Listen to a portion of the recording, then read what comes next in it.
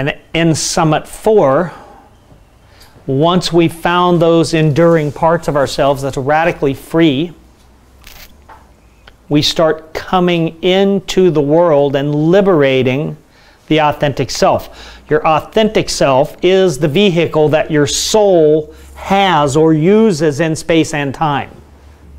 Remember, the soul goes on in space and time. Its exterior, its vehicle in space and time is the authentic self, which has this body, mind, this set of beliefs, this vocation, lives in this place, does this stuff in the world, and has a purpose. And your soul has a purpose for being here now in space and time, and your soul's purpose provides fuel for the vehicle of the authentic self.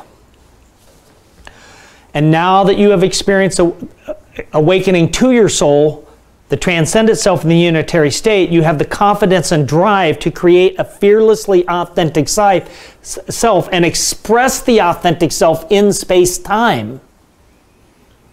Because you have a relationship to something out of space and time, something unborn, undying,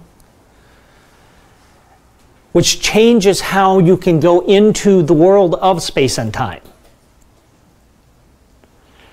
And the authentic self goes into the world of space and time with purpose.